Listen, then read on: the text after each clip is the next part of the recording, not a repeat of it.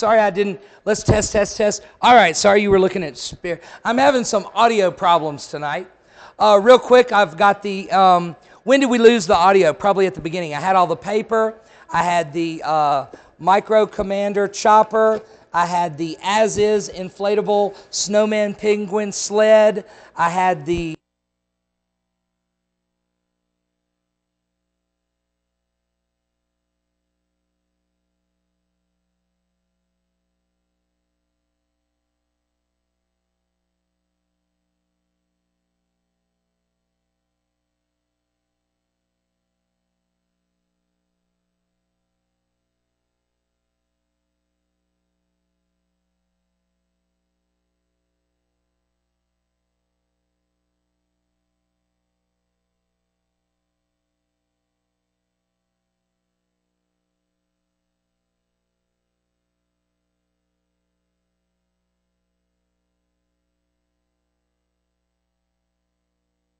15 seconds, test, test, test. Probably only got 15 seconds to finish this table. Boy, am I having some audio problems.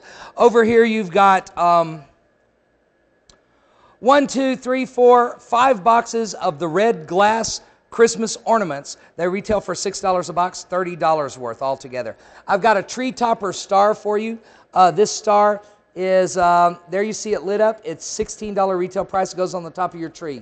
I've got two, not one, but two of those angel tree toppers. You can also use them as like tabletop ornaments. You've got this large angel right here, and go ahead and cut the light off of that, and you'll see that her wings light up.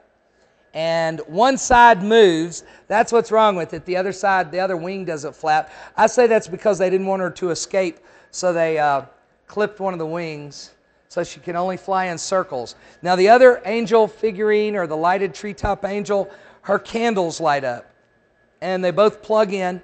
That's $30 worth of angel figurines. You're going to get a big one and a little one. Above that, I have a 4.5-foot tall slim Christmas tree. Not all the lights light up on this, and it's a $50 retail price. Below that, way below that, I've got a scroll saw. This scroll saw retails for $85. That's cheap. I don't have a blade to it. Call and give me a bid. It's a Harbor Freight tool. Below that, I have the Kenmore microwave in the stainless steel finish. It's 1.2 cubic foot capacity and 1,100 watts.